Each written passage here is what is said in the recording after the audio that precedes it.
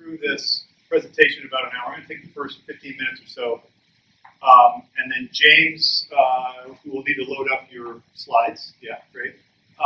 We'll talk about this kind of in detail. He's from Bassett-Dilley Institute US, so that's PHIUS when we use that acronym. That's what that means for people who aren't familiar with it. And then Tony's going to show some examples. So we're going to try to cover everything. I'm going to do something that has hardly ever been done, which is a passive house presentation without numbers. So I want to talk about kind of the why, the philosophy, the underpinning, kind of the big idea. It's just happens that, let's see, advance. I don't have the thing plugged in, or I do. All right, I'll just do it this way. That with passive house,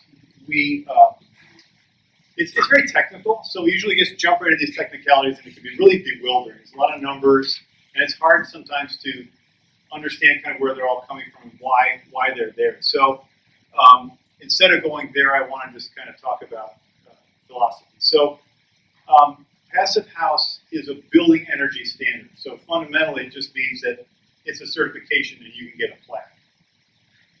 And there's a lot of certifications out there: LEED, Living Building Challenge, Energy Star, and they're all good.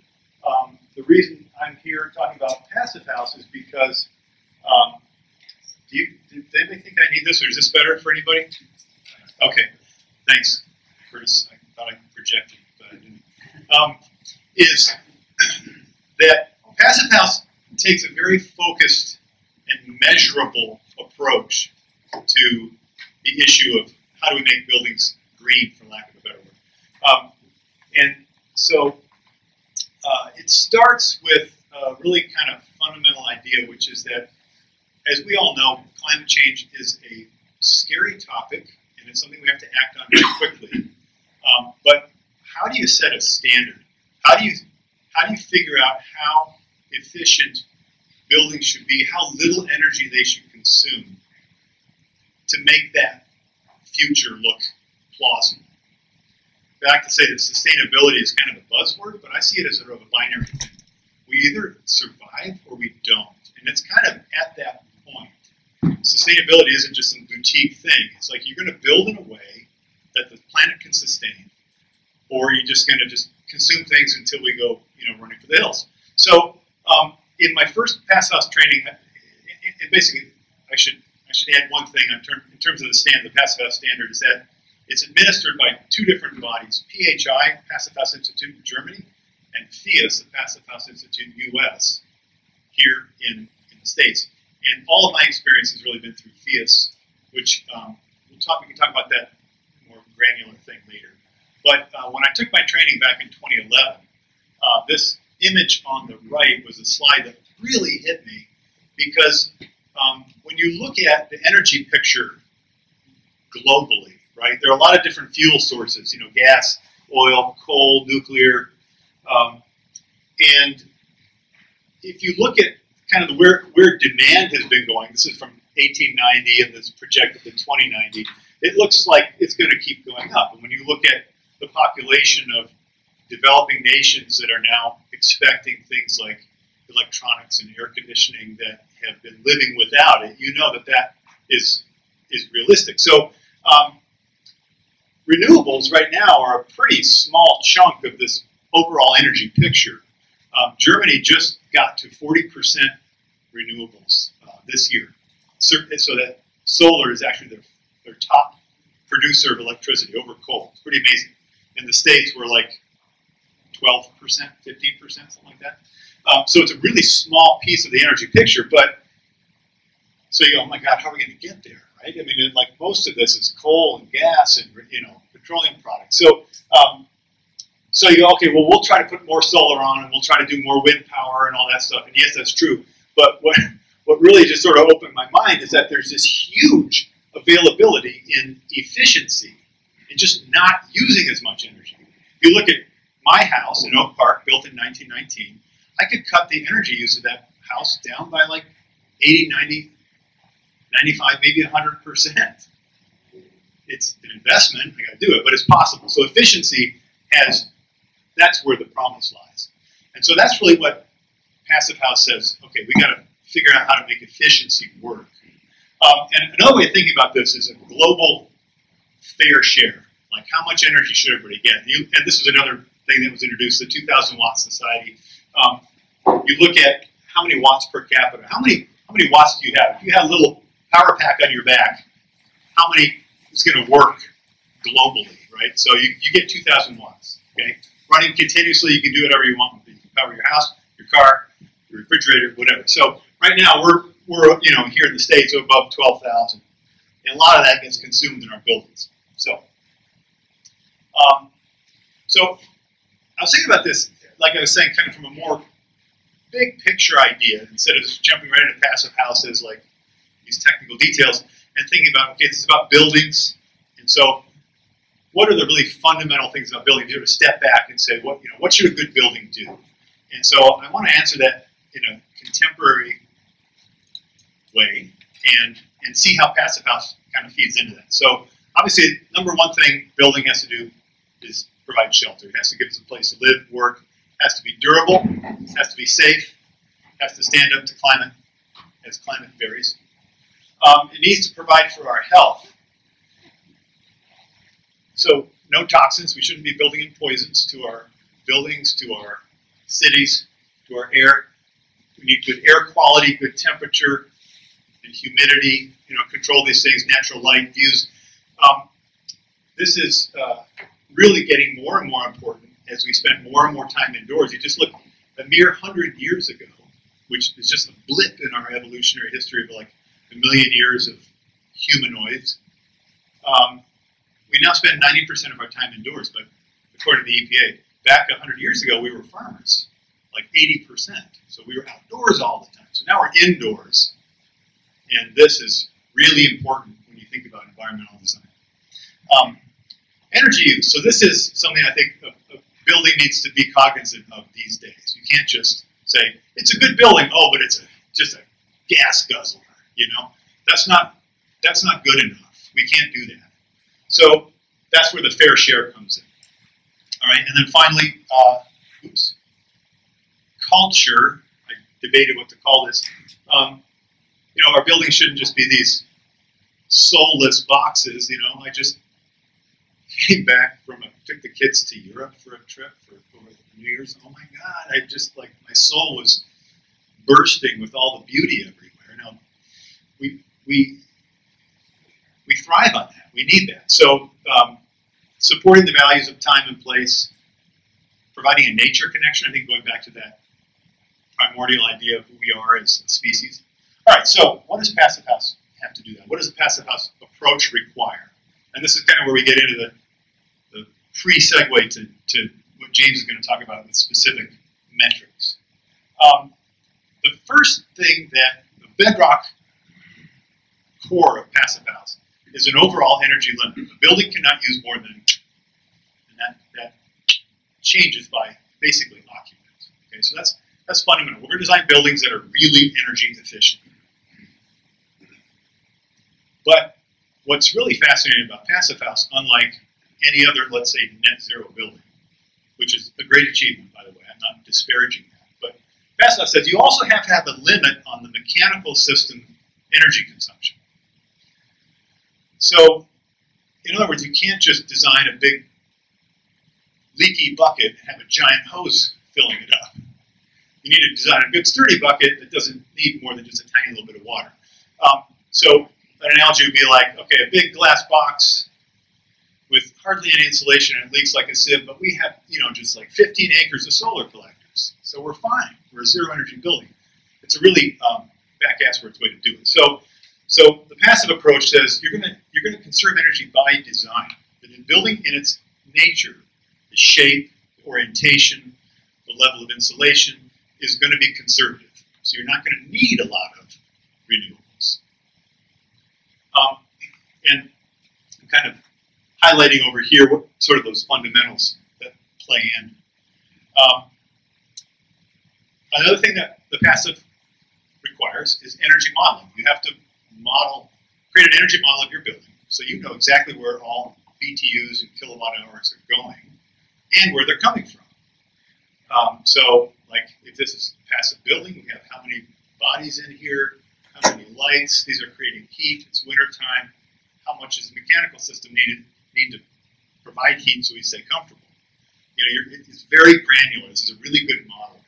And once you get in the practice of it, it's not that hard, right, James?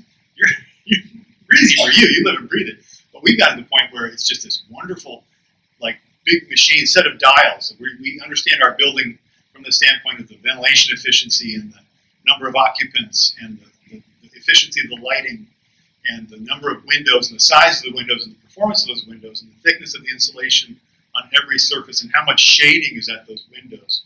And we can just tweak all those dials until we're like, that's the sweet spot right there. So what if we added 2 more windows? Okay, well, the cooling demand goes up, but the heating demand went down.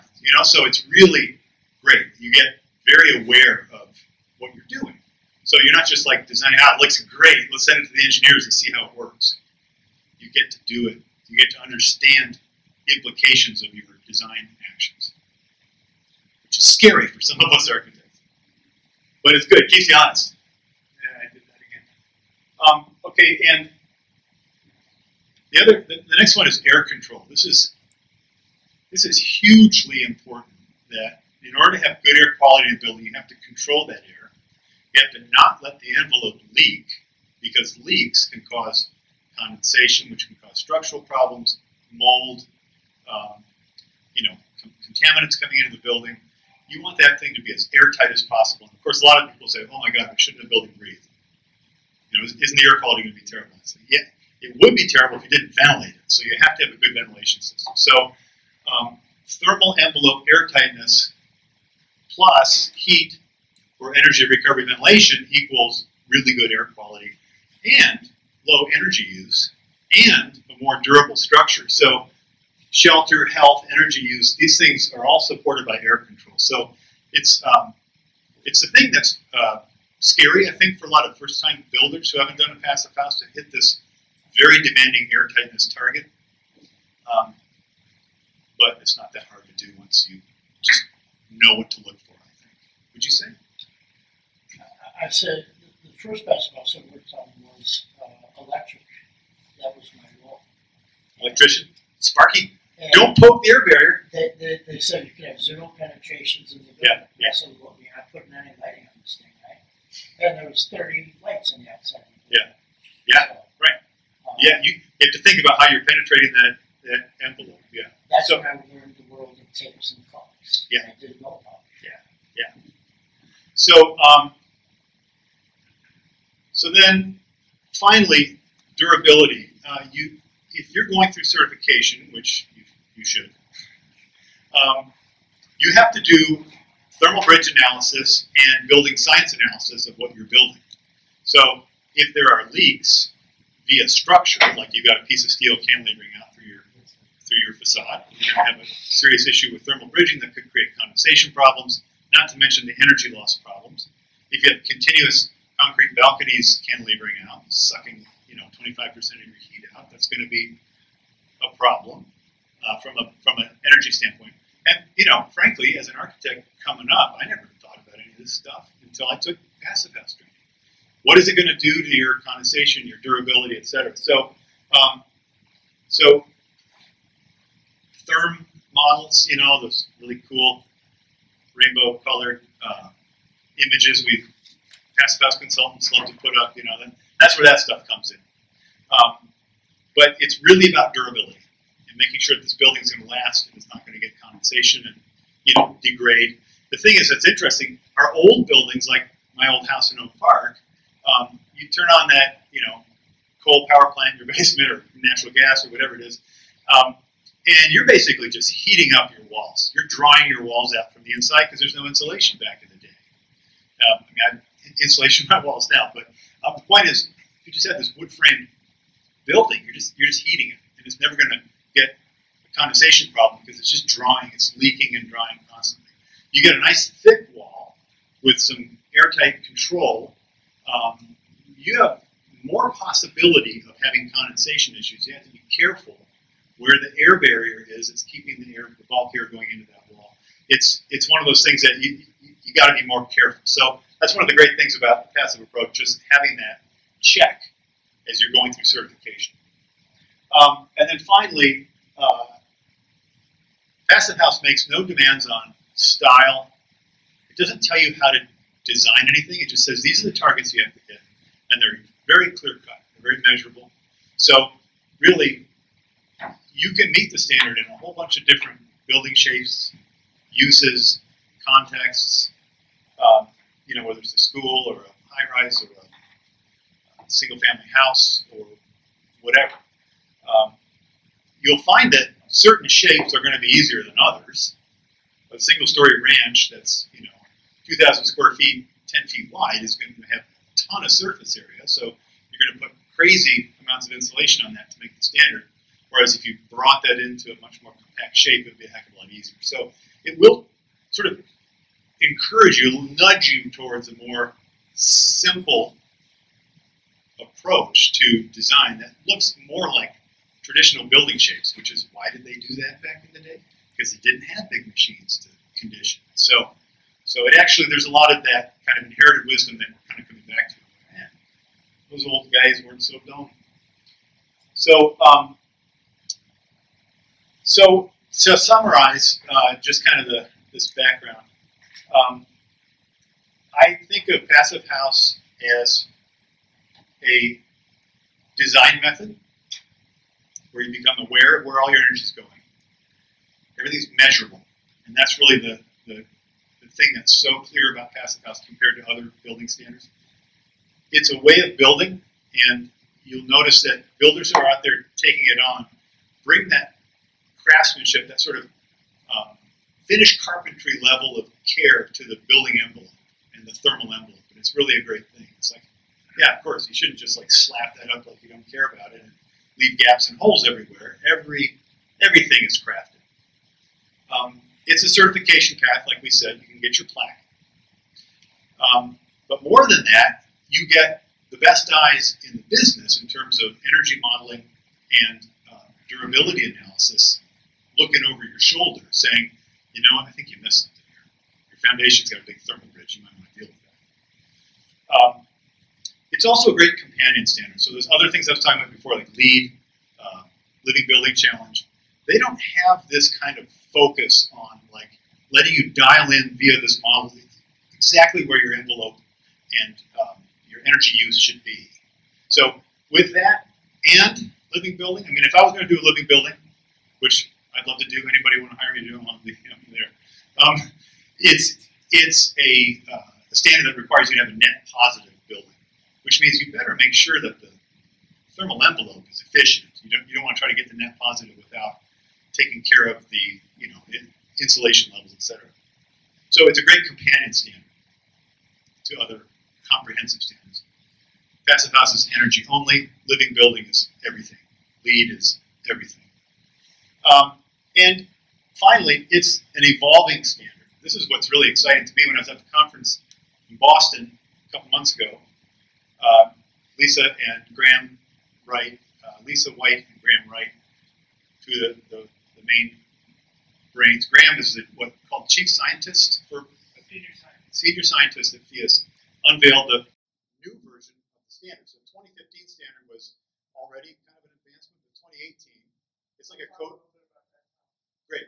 It's like a code cycle every 3 years. So, but I was really excited because I felt like it was a really smart move in a good direction, and so I got just enthusiastic about it. So that's what I've got. One thing I want to add, I meant to say this at the beginning, and James, if you want to come up and we can plug in while I give this plug. I was just elected the regional rep to the Passive House Alliance US. So thank you for your votes and your confidence. But that means that I'm talking to the national group. So if anybody wants anything to go up the tree to them, let me know. And then I'm on a monthly call with the national group, and I'll bring that back to the group. So yeah. So thanks. Okay, James Ortega, good to see you. Good to see you. Yeah, I'll plug you in if you want to do introductory.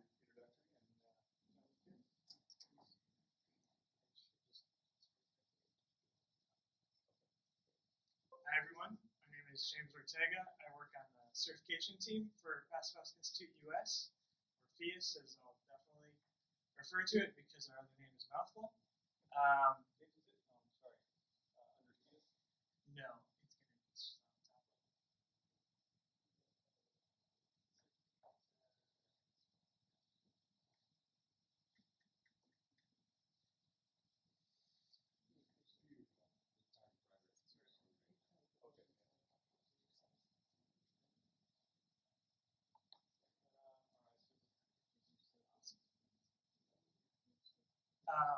I am a certified Passive House consultant and a recently licensed architect. Finished my exams in November, so and I'm going to talk to you. This pairs really well, I think, with what Tom talked about because he gave a really good, like, without numbers overview of Passive House. It's really hard to do, I think. And I'm going to talk a little bit more about the numbers, I guess you could say. So Tom already went into this. What is a passive building? This is Lisa White's slide, who's the certification manager, and she loves to talk about it, and we love to talk about it in terms of like a thermos versus your current house, which is basically a solo cup that's leaking. Slowly, all of your energy is going out, and you're filling it back in with your hard-earned money to pay your bills, basically, for your heating and your cooling and all that kind of stuff. So I'm going to talk briefly about these few points here. The first one, history lesson, a little bit.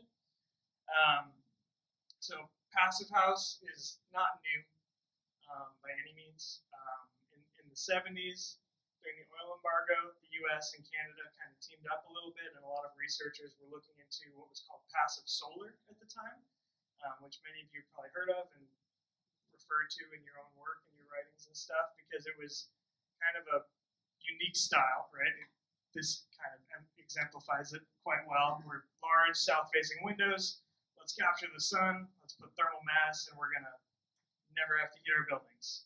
Fantastic idea for the winter, and you cook everyone in the summer. So that's the offset, right? So Passive House basically then kind of, we went through our phases of design and development, working through, and it was the Germans in the early 90s, and then throughout the 90s, basically, were developing and creating a standard that they could actually measure. Because again, passive solar was, we'll throw a bunch of glass at it, lots of thermal mass, and our workers are working in their short sleeves in winter, so we're doing really well. But we didn't have any measurable things to actually work on with those early projects. So the Germans, being kind of Einstein, very, they got it together and they built an entire energy model in an Excel spreadsheet, which is massive, and it's called the Passive House Planning Package, still around. Many people still use it. And it basically, you can calculate an entire building by entering in every single piece of it. And it will tell you what's your overall energy use in terms of heating and cooling, and then what's your overall energy use. So that was awesome, and it was perfect for the German climate. Katrine Klingenberg, our executive director at PHIUS, raised in Germany, loved these principles, these ideas, brought them over to the US. Her actual first house here in the US in 2002 is this one pictured here. It's called the Smith House in Champaign, Illinois. And she built it to meet the Germans' criteria for a passive house, which was this 4.75 kBtu per square foot of heating demand, and 3.14 BTU per square foot for heating load, which are just incredibly low numbers for those two values. And she came up with a couple of things that happened to her along the way. First of all, in Urbana, Illinois, it gets a lot colder than anywhere in Germany, and it also gets a lot hotter, and it has humidity, because that's a huge thing in the US, and Germany has almost no humidity most of the year. So her beautiful house, which kind of looks very similar to these early kind of solar houses, overheats quite a bit to this day, like mid 80s, high 80s in the summer, with the air conditioning cranked all the way up and all the blinds down, because it's got TGI's output of 2x4s. And she decided at that point that there's no way we can, with credibility, make everyone do this because it's crazy in this climate zone. There's something about the US's climate zones that we have to look into further and do some more research, because we just can't honestly tell people that this is going to be a comfortable home everywhere. It just doesn't, it's just not going to work that way. So with that, about in 2012, I'll skip ahead a little bit. So in 2012 is when we started to work on the US's climate specific, or the PHIUS Plus 2015 standard, which came out in 2015, which Tom alluded to. And basically the idea there was to check all of the climate zones and do an optimization for heating and cooling for each climate zone and different regions in the US. So your heating demand criteria is not going to be the same in Florida as it is in Illinois, and it's not going to be the same in Illinois as it is in Alaska or Minnesota or something like that. So that's kind of the basic idea for that part. I'm going to skip through these because I think Tom did a good job already of covering these 5 basic principles that we live and breathe when we're talking about passive house buildings. But continuous insulation, air tightness, optimized windows. So this is kind of a detraction and a little bit of a throwing shade at the solar passive, where it was like maximized windows. We now know that you need to, optimize them, put the shades in the correct locations so you don't overheat your home, and then balance ventilation with heat recovery. And the final one, I always think of it as like kind of a net effect that you're able to take advantage of with these types of buildings, more than it is an actual, like, we're going to start out with a minimized mechanical system. It's like all of these will then add up to, I don't need a gigantic mechanical system anymore, so let's size it down, actually take some precautions and not, oversize everything by 50% because it's available and we can. These are basically Tom's slides with simplified diagrams. This one's actually got a number here. So this one's showing, this is our requirement for 2015 for air tightness. So we actually put a hard number on how much air leakage can go through a building. And it's 0.05 CFM50 per square foot of envelope area, which doesn't mean much to most people. But basically this is a pressurized air tightness requirement. So they bring in a blower door system. So if you don't know what that is, it's basically a giant fan. And you are pressurizing and then depressurizing your building. So you seal up everything, you close all the windows, you put this giant fan in front of your front door, you pressurize the building, and you see how much air leaks through it, and you can tell by the difference in pressure. So 0.05 CFM50 means that at 50 pascals of pressure through 1 square foot of envelope area, you're only losing 0.05 cubic feet per minute of air, which is ridiculously low. It's very, very low. So you're talking about like a single-family home, medium-sized single-family home. If you met this target, you'd be losing somewhere between 70 CFM and 100 CFM per minute of the entire building, not just what you would typically expect. So for reference, it's 6 times lower than IECC 2015, which is pretty tight. Optimized windows we talked about. This is one of those beautiful therm files that Tom had mentioned. Balanced ventilation with heat recovery. The major thing I'll talk about here, this always reminds me of this, is that the idea of this heat recovery and actually having a ventilation system, which most single-family homes don't have. They just don't put them in. You're relying on exfiltration and infiltration through the walls, through the cracks, to bring in fresh air into your building. First of all, that's pretty gross if you think about it. Like, you've got a bunch of dirty construction materials that are inside your walls that you put in there, covered up with gypsum board and exterior sheathing. And now you're like, yeah, that's where all my fresh air is going to come. Great, fantastic. Which leads to asthma and stuff like that, health problems along those lines. So the balanced ventilation with heat recovery idea is that you're now actually choosing where your fresh air is going to come from. It's going through a filtered system, and it's actually recovering some heat in the meantime as well. So it's like the best of all 3 worlds in terms of energy, efficiency, and health, basic health. Right, exactly this picture. Controlled versus random, and then minimize mechanical systems. We can talk about those more later if you really small ones. I hear that Fujitsu just 4 kBtu. We've seen actually some issues with multifamily projects, especially that the loads in each room is so small that they don't actually have a ductless mini split that's small enough to satisfy that load. So they have to go to the next biggest size, which can be sometimes double what is required. And then when you have something that's double the capacity, you'll turn on the system, you'll tell it, okay, I want 68 degrees, and it'll meet that almost instantly because it's such a huge capacity, and then it'll turn itself off. And then it goes up to 69 degrees, and it's like, oh, nope, you need to turn back on. So it's short cycling, and that's just a super inefficient way to run a mechanical system. So this kind of stuff where the manufacturers are finally starting to appreciate and realize that, oh, there's a demand for smaller units, and they're starting to make them, is very encouraging. So I think that's a good way that we've started to kind of push forward.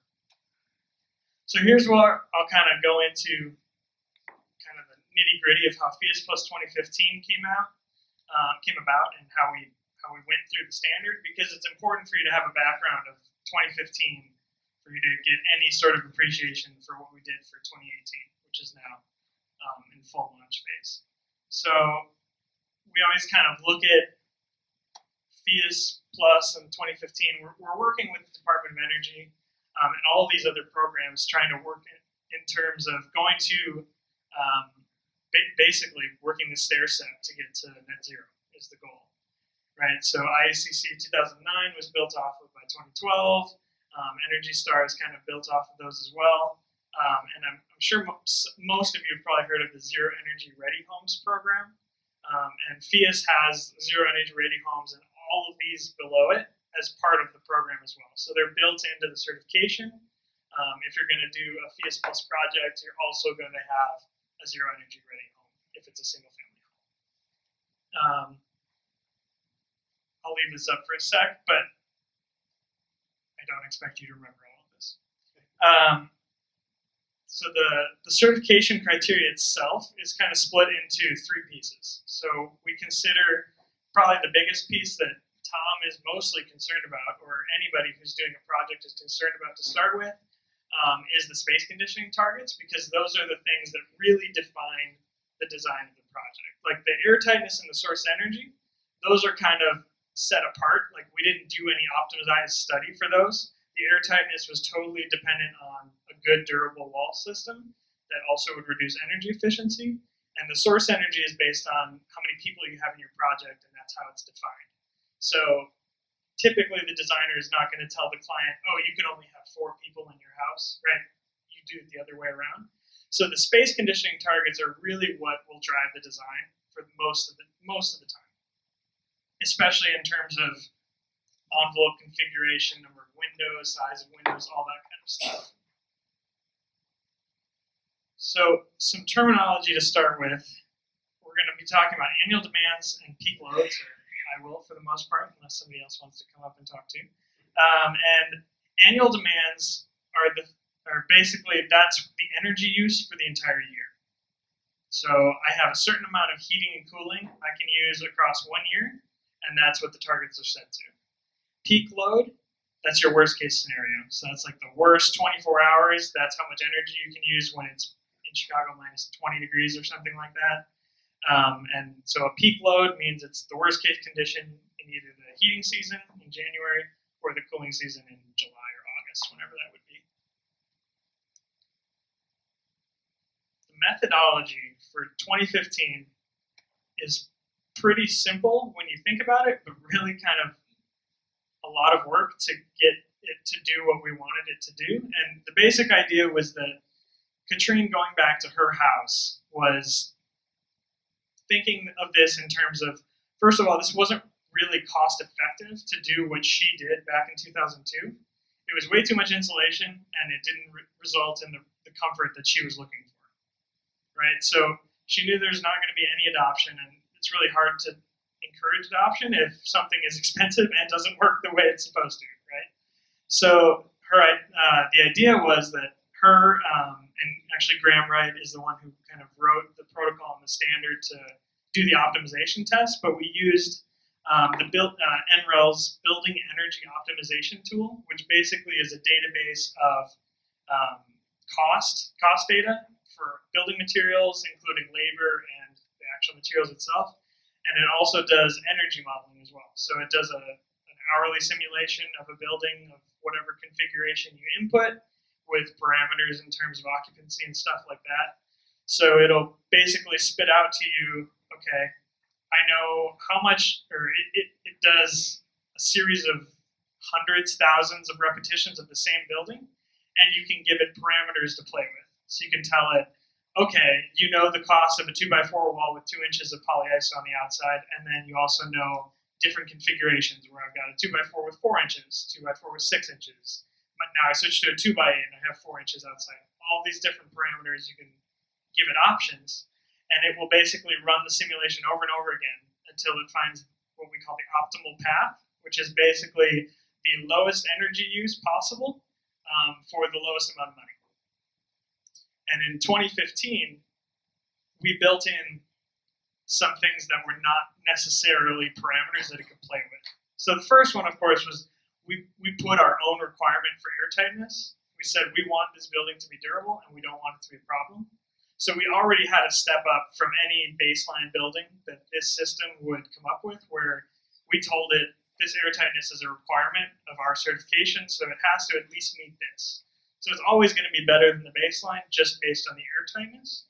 A second factor that we incorporated as well was the comfort factor. And it's not possible to actually tell this model that you want to be comfortable everywhere. So we interpreted comfort being related to interior surface temperature of components. So the interior face of your window, for instance, couldn't get below a certain temperature difference with your indoor airspace. So we actually set a limit as well on how poor the windows you could choose, because good windows now, as well as in 2015, but probably more so in 2015, are very expensive. So in terms of cost and a monetary optimization, this probably would never have chosen triple pane windows unless we told it that, hey, triple pane windows in Alaska are going to be the only way you can keep occupants comfortable within 3 feet of a window when it's the middle of the night. So that was another kind of factor that's not necessarily a parameter, it's kind of a locked-in thing that would lead to kind of this result. And then as we were going through the study, we were still trying to get to a sweet spot between conservation and generation. So that's like the biggest part of this curve here, which is showing cash flow, and on the left it's showing mortgage and utilities, so that's how much cost is going into the building. So it's actually saying this is how much I'm spending on gas, and this is how much I'm spending on electricity, and this is how much I'm spending on actually paying for the project to be built as well. And then at the bottom is showing basically the mortgage, right? So on the far right, it's showing mortgage, and that's like, yeah, you could throw money at this until the cows come home, and we can reduce the energy by an incredible amount, but it's not cost effective because you're never going to make that back in the long term. So PHIUS Plus 2015 ran a single home, one 2,500 square foot single family home in 1,017 climates through this optimization tool. After we did that, we could then make targets in terms of heating and cooling to help kind of lead the design for all 1,017 of those climate zones, or of those different cities and locations in the U.S. And this shows kind of one run. Where is this located? This is I'm not sure where this is located, but you can see all these gray dots are optimization paths that the tool ran. And basically this black line is showing what it found to be the least cost at every step of the way. So all these gray dots is showing where this started. So energy-related costs, so the higher these get, basically the more cost you're spending in terms of energy. And the source energy savings on this side is showing you where the optimization happened. So we're saying we spent the least amount of money, and we didn't use the least amount of energy because that's way over here. But this is twice as much money up front, as energy you're going to save. So this optimal path is what was chosen for the study. And from this, we were able to kind of back out and pull out the heating demand and the cooling demand targets and the heating load and all those things that would pull from the model. So this slide is always kind of here because being that Katrina's German, and we took basically the same ideology that the Germans used in their climate and just applied it to the U.S.'s many climate zones, we always kind of have to refer to must meet all 4 targets is kind of alluding to the Germans only require you to meet 2. You only have to meet either the heating demand or the heating load. And we require all 4 of them because we've actually optimized it for every climate zone, in our opinion. And so far it's worked out. So that's kind of what that big must meet all 4 is, because people always ask. And basically we're showing that here we have many climate zones, which everybody should know being in the US.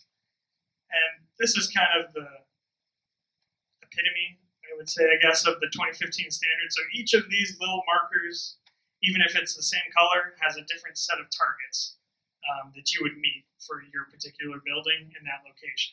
So this is just showing the US, but we also have locations here. You can see a couple in Canada as well. So we do serve North America, and we actually have a couple projects in Japan as well, which is kind of a fun up-and-coming thing we've been working on.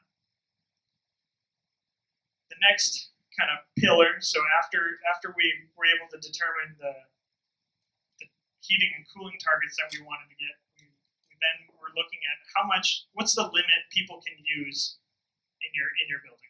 So this is relating back to the amount of energy requirement total. So in case everyone doesn't know the difference between a site energy and a source energy, site energy is basically the energy that you use at the project location. So basically this is what you're going to get charged for at your meter.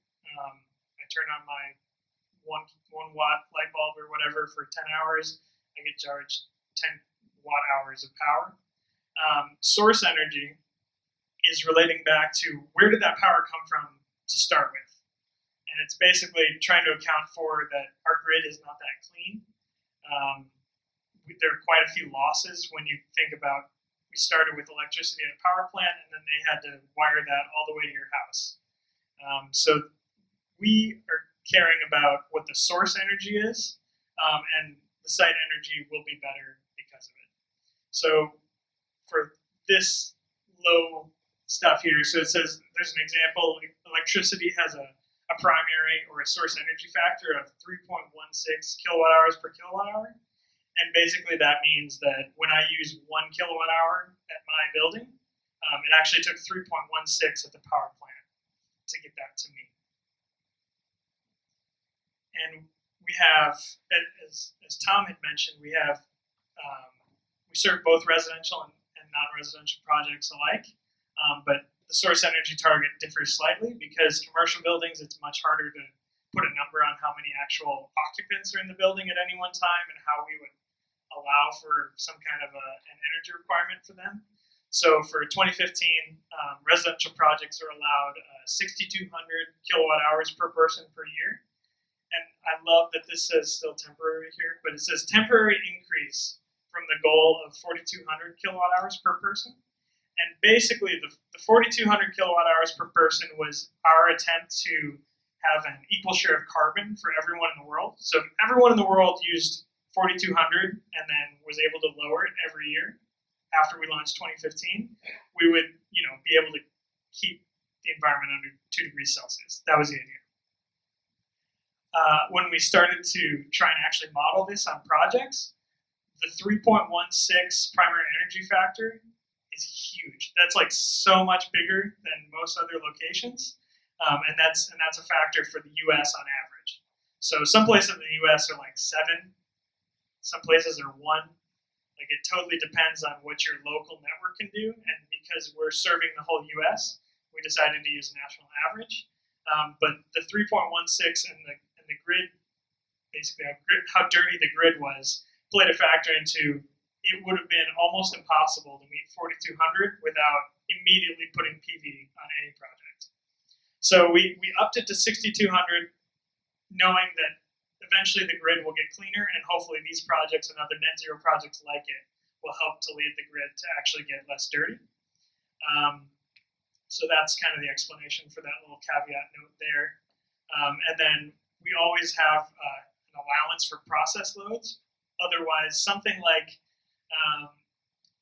say you've got a building totally dedicated to something like refrigeration, there's no way in hell you would ever get a building totally dedicated to refrigeration to meet that low of an energy use per square foot limit.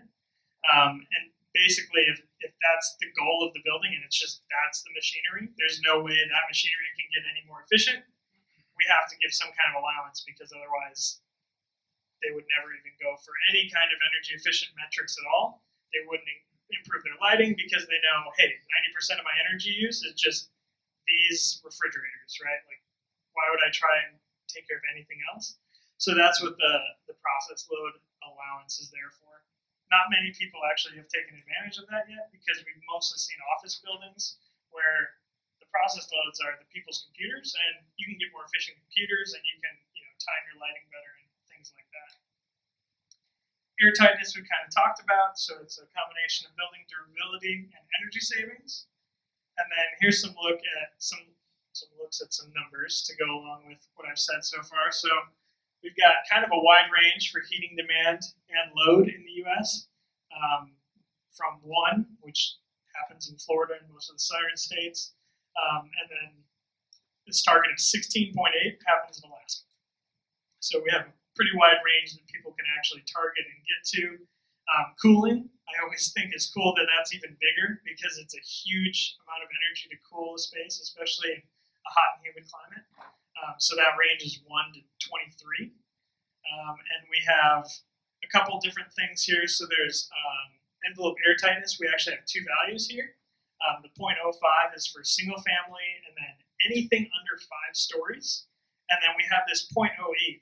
There's little 2 stars there, which mean that buildings 5 stories and up that are made of non-combustible construction, which basically means it's not wood, they don't have the same kind of durability concerns that we would have with a project that's wood stud framed. So if you've got an all-concrete building or it's a steel building with exterior insulation, there's not the same kind of concern for, hey, there's going to be structural damage if the interior steel frame gets a little wet.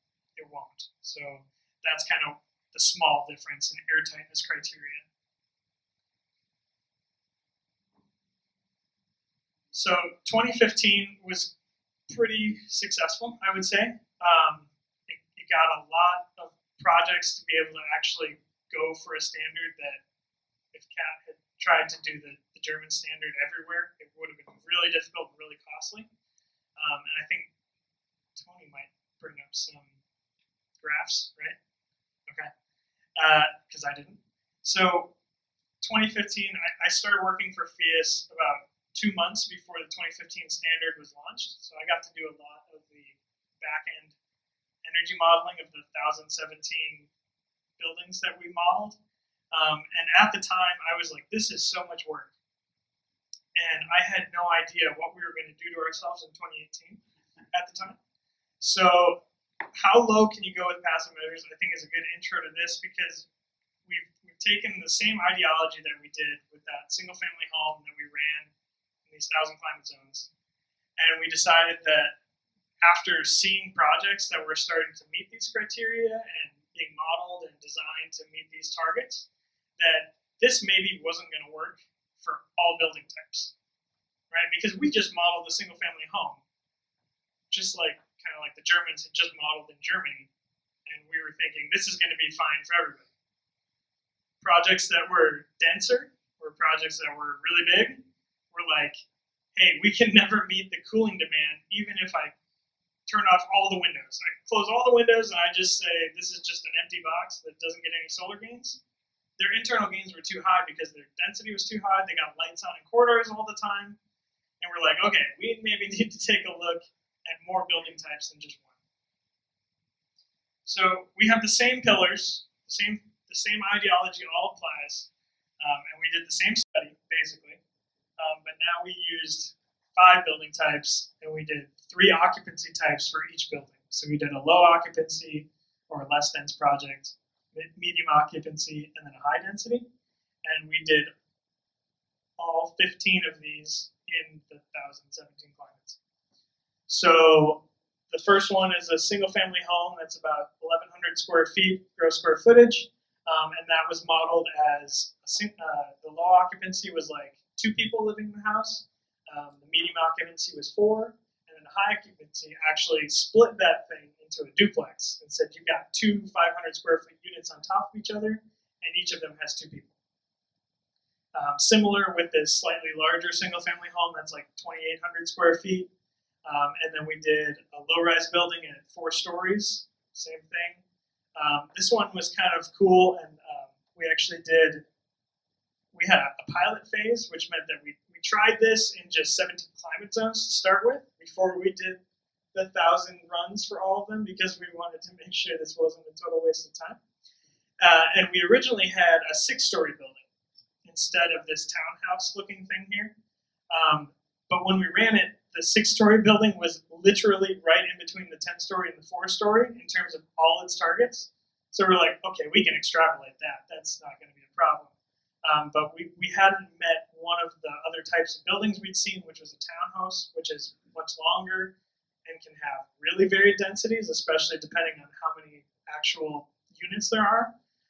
And then the last one was the big boy, which is a 10-story building, which had pretty significant internal gains, especially from interior corridors and stuff like that. So, Tom, I hope you don't mind, but because your project and this project on the right both got pre-certified today, I had the models up. So yeah, Tom's project on the left here just got pre-certified today. And this one did as well. This is called 425 Grand Concourse. It's in New York City. That one is 26, I believe. And so it's got 22 of residential, 2 stories in between, which aren't shown in this model because they modeled it separately, was a school. And then the bottom 2 floors are, I think, like a community center. There's a dentist in there, something like that too. But basically, our idea, or our goal for PHIUS Plus 2018 was to be able to model these 2 buildings, which previously would have had to meet the same heating and cooling targets.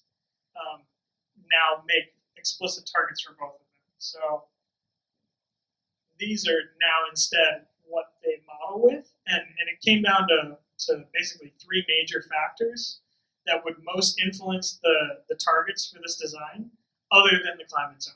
So biggest part was occupant density, so how much square footage per person was there.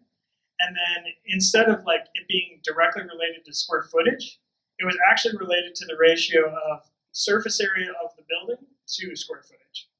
That was the biggest factor. So for instance, Tom's project was 2.7 was the envelope to the square footage ratio, and it was about 580 square feet per person. So pretty typical, pretty normal project. And you can see here, maybe you can't read it, but it says annual heating demand is up at 8.4, cooling demand is 5.3. So basically what that tells me, without knowing too much about this project, is that this is in a heating-dominated climate, because roughly the heating demand is almost double the cooling demand, which would make sense for a small single-family home. The heating load is 6.5, and the cooling load is 3.4. So same situation where we know it gets really cold here in Chicago. And then I did the New York project. I moved it to Chicago, so that would not be a factor. And here it's got an envelope to square footage ratio of 0.56. So this is literally a factor of 5 off from Tom's project. And instead of having 580 square feet per person, this one is at 333 square feet per person. So it's super dense. And here in Chicago, which we would typically think of as a heating-dominated climate, especially when you're thinking about a single-family home, the annual heating demand is, instead of 8.4, it's 4.6. The cooling demand is the same, so they're both 5.3. But now, which would make you question a little bit, but the major thing to factor here is that now it's actually a cooling-dominated building because it's so dense. And the ratio is much better for it. Heating load and cooling load are not quite the same story, but the peak heating load is 4.6 and the cooling load is 2.7. And the reason that these might not align the same way is that even though on an annual basis you might need to cool this building more, the internal gains when you're talking about the loads don't really factor in. We're kind of thinking about this as a worst case scenario in the heating season where we don't have any people, all the stuff is turned off, really minimal internal gains, maybe just refrigerators on or something like that. So the peak heating load didn't change too much, and the cooling load as well is fairly low, but we think we factor that in as well. But the basic idea is that in 2015, these two buildings would have had to try and meet that same heating demand, whatever it would have been for 2015, which do you know off the top of your head? I want to say it was upper fives. Upper fives? Yeah. So they both would have been forced to meet a 5 for the heating demand, where maybe this one would have met it, but I think the cooling demand was a bit lower, right? Yeah. So the way we're looking at it now, I think, is much smarter in terms of the diversity in the projects that we've seen. So I'm excited, and I think it's going okay so far.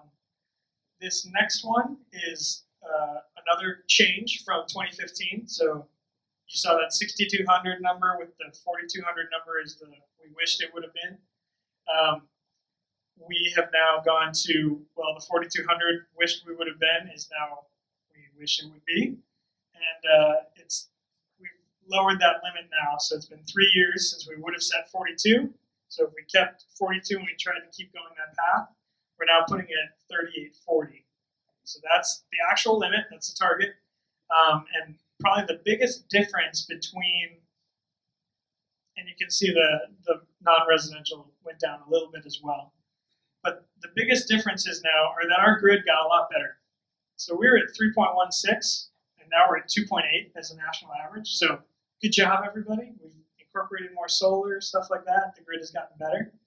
And now, I probably didn't mention this before because it's kind of a complicated thing that we did, but we used to not allow people to use all of the PV that they put on their building.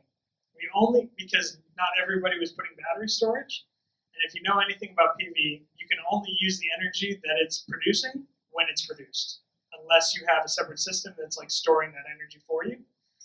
So we actually only allowed, it depended on how much PV you put and how big the project was, but roughly about 35 to 40% of the PV you put on your roof is what we thought and what we modeled that you could use at the same time that it was being produced. You said you're talking about modeling. What you Modeling. can use to offset your source. Exactly. So modeling for the target. You can use all of it, Yeah. all the time. It's fantastic. It works great. And you can offset your bills and stuff with, sharing and stuff like that.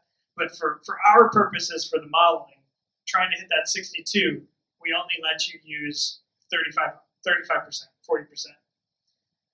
Now we are letting you use all of it to help you meet the much lower 3840. So you're getting a boost of 50% at least of your PV that you're using. And we're also now allowing you to use offsite renewables, community renewable energy, RECs, or they're called renewable energy credits, and then virtual power purchase agreements. So you have many more options that you can try and use to leverage your financing and get your projects to meet this kind of low level.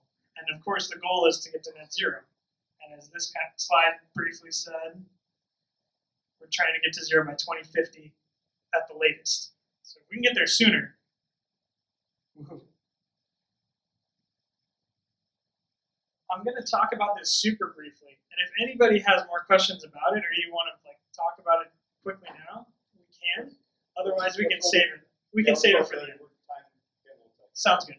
So our basic process is that we design first, and then we build it after. That's the goal, mostly, right? We don't like to see projects fully built come in and be like, hey, can you certify this? That's really hard to do. So we have a back and forth feedback process, basically where a consultant or an architect or a CPHC is what we normally call them. They reach out to us. They've got a project that's interested in certification. They're starting design, and they start making this energy model, which I've kind of referred to a couple times. And basically, me as a certification staff will work with that client, that consultant, that architect, and hone in their model. So I will go through the drawings and I'll go through the energy model and I'll provide pages of feedback to let you know which stuff matches, which stuff, or hey, want to be, and the client is satisfied because we both agreed. After that, you get this fantastic pre-certification email from Lisa White, which is very exciting for us because I know I don't have to look at this project again until it's built, and then it's going to be beautiful. And then step 2 is where the beautiful builders come out, do all their good work, and they work with the raters and the verifiers, who are third party, which I'm going to take a minute. I'm sorry because I know we're short on time, but raters and verifiers were something that did not have to exist in Germany, because when you're in Germany and you tell a builder to build something, he builds it that way, and that's how it goes. That doesn't happen super often in the US. So Katrine, when she was working on her first project, was working with her first builder, and she said, okay, we're going to put TJIs outboard of this 2x4. And he said, no, we're not. And she said, okay, I need a new contractor. So the idea behind this third-party rater verifier system, which is employed by a lot of other programs as well, is basically quality assurance on site that what's happened in the drawings is actually happening in the field. And the PHIUS raters and verifiers do a fantastic job of documenting and making sure that all of the stuff that happens on the field is then reflected later for us in the energy model. Because all of this comes back to the certification where you're trying to get this energy model to meet these numbers. And if something happens where, oh, they completely forgot to install all the insulation under the slab, we would like to know, because the energy model is going to reflect some very different values if you modeled it with or without insulation. So those are the basic 2-step processes. Once the building's complete, the rater or the verifier comes out, does all their final checks, and submits it to PHIUS, who then has our quality assurance manager look through their documentation, make sure everything's in order. That's when the project gets certified. So that's when you can go out and get your plaque and slap it on your building and take some awesome photos. And that's all I have, I think. All right. Excited? All right. The first time I had attended a Passive House seminar such as this, I was very excited. I was very intrigued by this concept that, different approach to the envelope, a different approach to conservation, a different approach to energy use. And so I wanted to know more about it as much as I could learn. But coming out of that first, coming out of that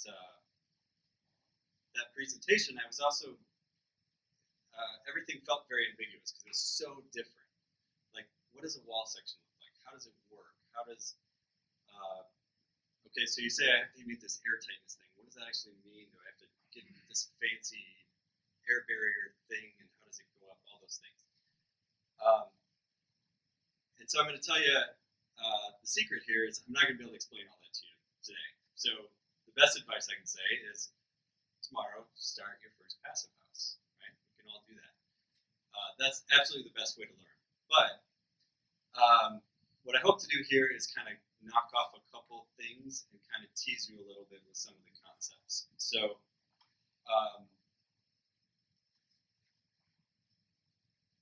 so one of the topics that, or one of the items that we,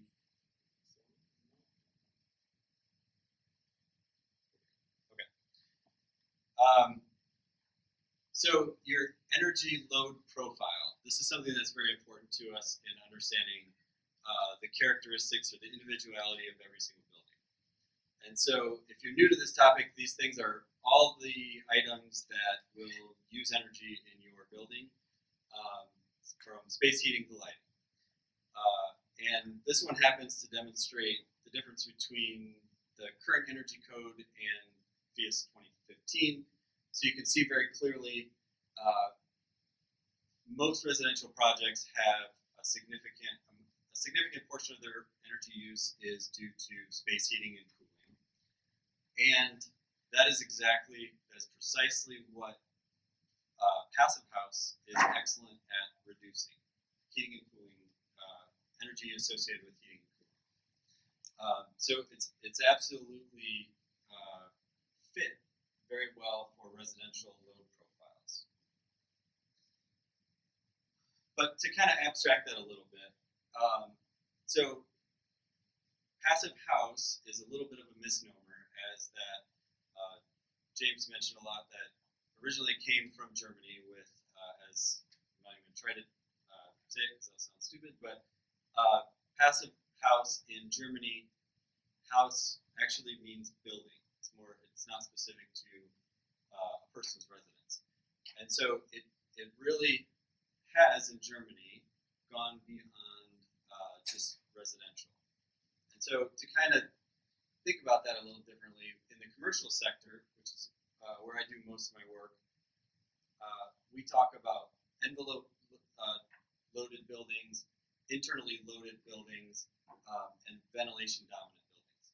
And so based on those profiles, we'll sort of address where we need to focus our energy efficiency on. And this is all to say that most of the projects in the US started out as single family homes because of that envelope driven load paradigm for buildings. However, when you move to multifamily, you find out that they have quite a bit more internal load, as James was saying. And so this whole idea of spend your money on your envelope to keep the conditions right for the people inside the building, there's actually a sweet spot in multifamily. And you don't need as much envelope to get to the same point, which is kind of what some of James's slides were pointing to as well. Beyond that, a lot of commercial buildings are driven by ventilation as well, which passive house projects have ventilation ERVs, which recover the energy from the ventilation system. That is basic. That is for commercial buildings. It's a requirement today. So it's not anything new for commercial buildings, but passive house kind of ups the efficiency and ups the importance of that ventilation system. And so we're seeing many more multifamily projects and single-family projects in the United States with PHIUS 2015 and PHIUS 2018. And we hope to see more schools, offices, municipal buildings, seeing people be creative about how to apply the standard across the board. In terms of design, Tom touched on this a little bit. Absolute freedom in terms of design approach. So here you do see a really tall, skinny 6-flat. I will say that this one's in California, so their climate's a little bit more forgiving than ours.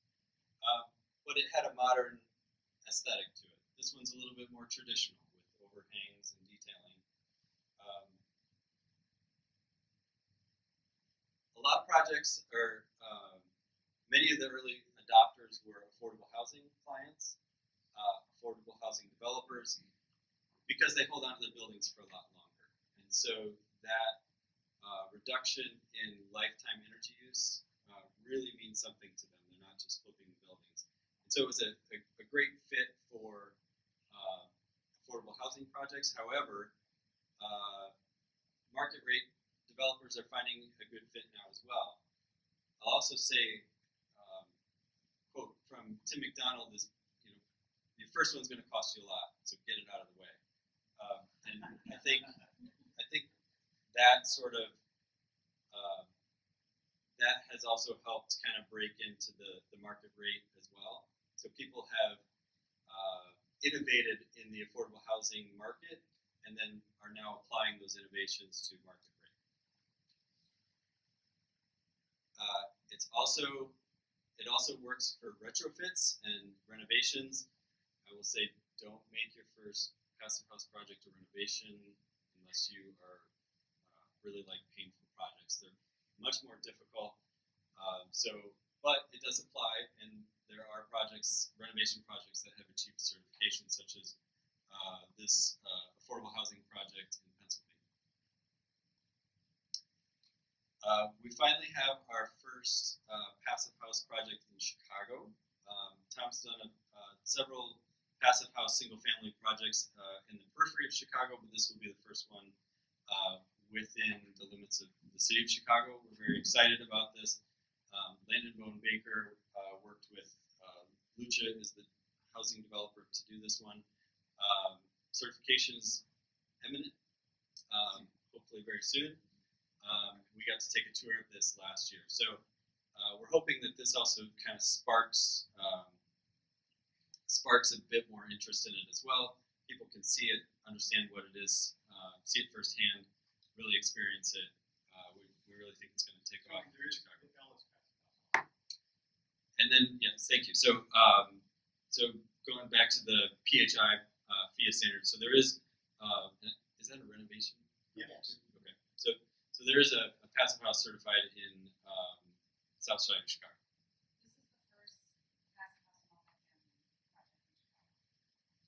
For those that didn't hear, this is the first multifamily passive house project. So that's kind of the load profile of Tierra Linda. In terms of, I didn't work on the project, but I'm familiar enough. I will kind of share. They did have kind of some learning curves, not only for the project team, but also for the city of Chicago. Chicago has a fairly aggressive building code in terms of fire code requirements. It basically severely limits you in terms of the use of wood in terms of combustible construction. And so they had to use metal studs. Metal studs conduct heat quite a bit more. And so they had to, that's a reality of building in Chicago that they had to overcome. And so they did so. They ended up using an exterior insulation finish system, or EIFS, Drive-It. You've probably heard of these things. And in order to get that continuous exterior insulation to protect the steel studs enough to get the R values that they were looking for. As I mentioned, it also does apply to offices. This is a project for Rocky Mountain Institute in Colorado. They're an organization that their mission is to focus on energy efficiency. And so this was their new headquarters, built a couple years ago, certified to Passive House. They wanted to build a net zero facility, and they chose Passive House, PHIUS Passive House, in part because of the rigor that James talked about to get them there. So you can see an extremely low EUI and just an amazing project as well. Just to kind of keep that going, a beautiful church, and so it does not have to be a single family home. Whatever project types you're working on, consider that they could be they could meet passive house certification.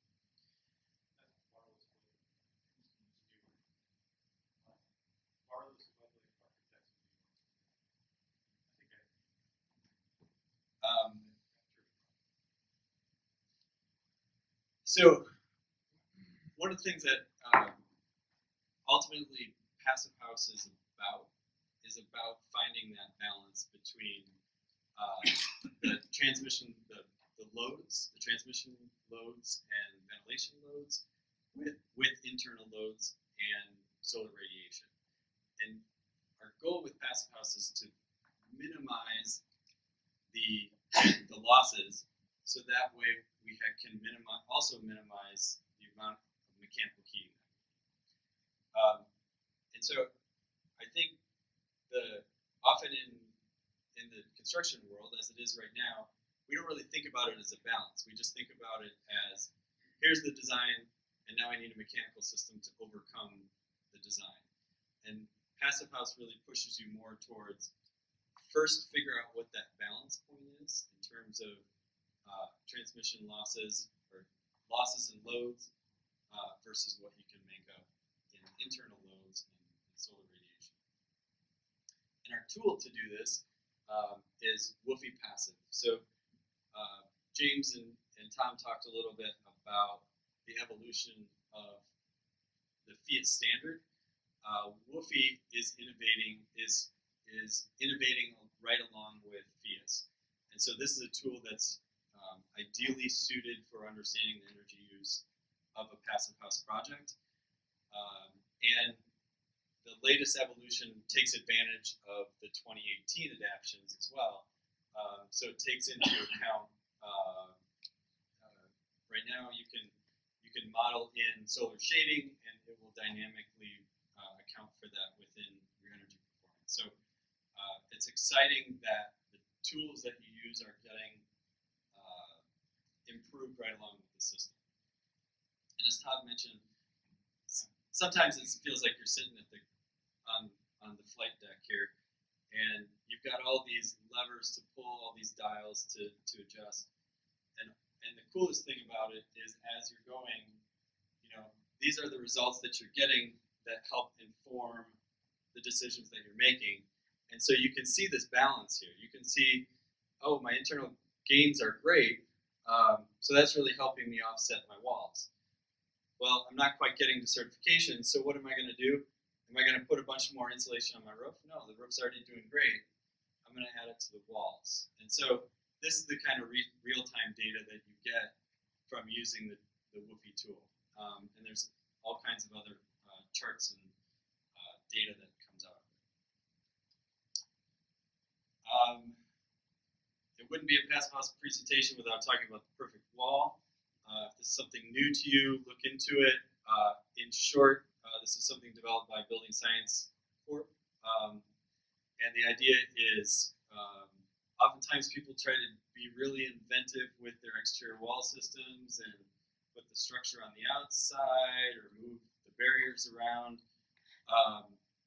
That's asking for trouble. And so the fail-safe here is to kind of fall back on what's tried and true, which is put your cladding layers on the outside to allow you to drain the bulk water. Put your control layers, which are thermal, air, vapor control layers, to the interior of the walls where they're protected and they can't be destroyed or disrupted, and then keep your structure on the inside of the building. This works for the roof, the wall, and the floor. You just tip it on the side. It works in non-passive house projects too. People do get fairly inventive with their walls. These are just a sampling of kind of different approaches. Anybody want to throw out something consistent that they see in all of these? There's a whole bunch of different consistencies, but